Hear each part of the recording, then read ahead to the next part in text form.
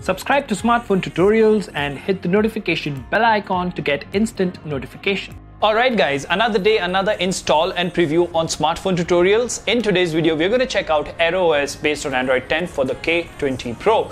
Now, this is a fairly popular ROM. It's not exactly as popular as Pixel Experience or Resurrection Remix, but on some devices, this ROM has proved out to be good. So in today's video, we will quickly see what it is based on, like MIUI vendor or OSS vendor, and what do we need to install it. And once it is installed, we will check out the few initial impressions that we need. Now, before we do all of that, let me just give you a quick reminder that we are doing a small fundraiser to get a used Pocophone F1 for Smartphone Tutorials, and once that phone is about to retire, we will go ahead and give it away to one lucky subscribers who will donate at least $1. We just need 150 people, and the link is mentioned in the description and on our community as well. And if you haven't already, please subscribe and hit that notification bell icon so that you get notified every time I upload a video. Now, without further ado, hello awesome people, welcome to Smartphone Tutorials. My name is Kailash. Let's get going. I'm just calling to say.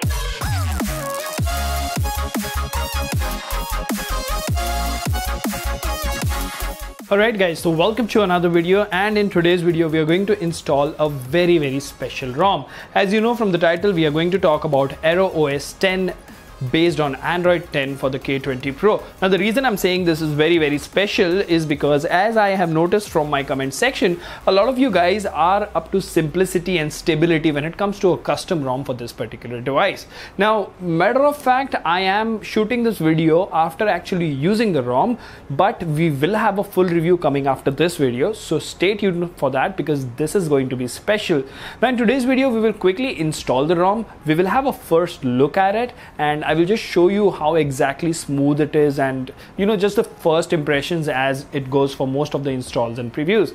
So to do this, you have to have a few prerequisites. You need to have a K20 Pro that is recommended to have a 50% charge. I know I have less, but I'm okay with that. It's up to you. It's not that risky, but it's completely your call.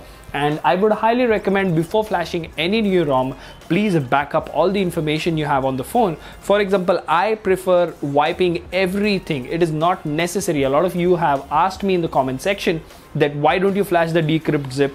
Why don't you actually back up everything and not wipe the internal storage? My job is to give you guys the opinion of how exactly a ROM is working, and for that the best way to do is have a clean flash always.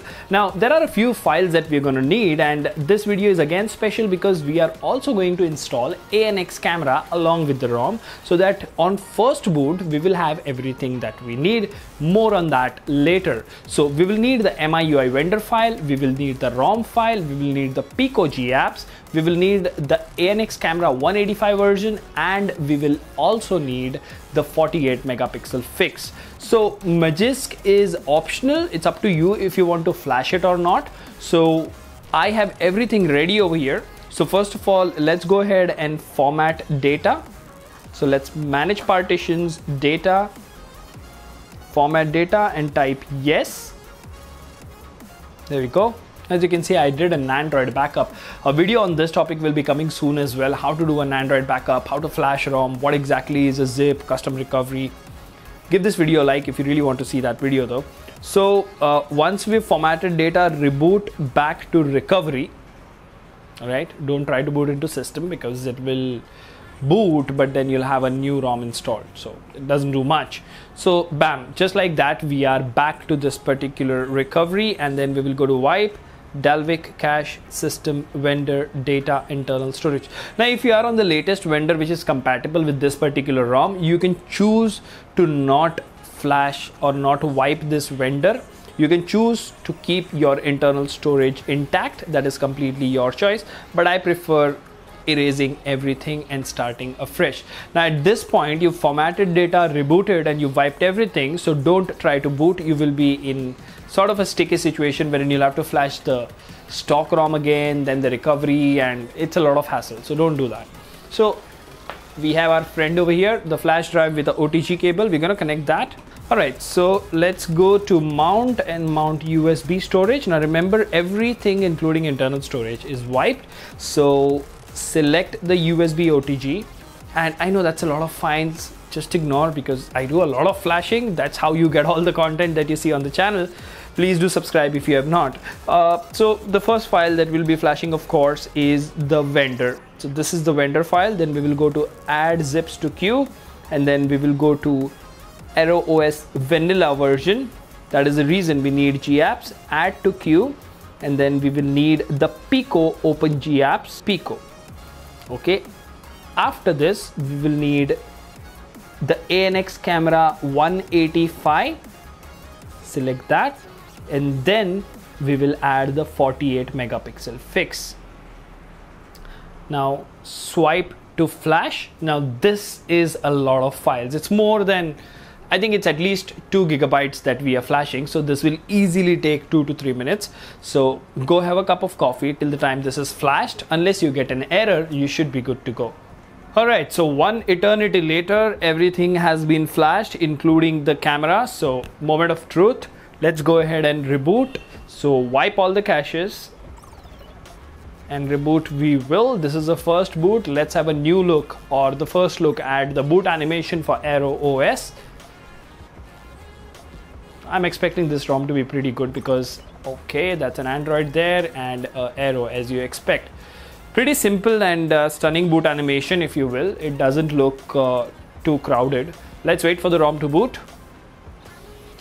Alright, so just like that, we are on the home screen. The only thing that I've done is quickly switched to dark theme to avoid the extra brightness that you usually get with new flash ROMs. Now, first things first that you see over here is ANX camera is already there. You don't see any other default application.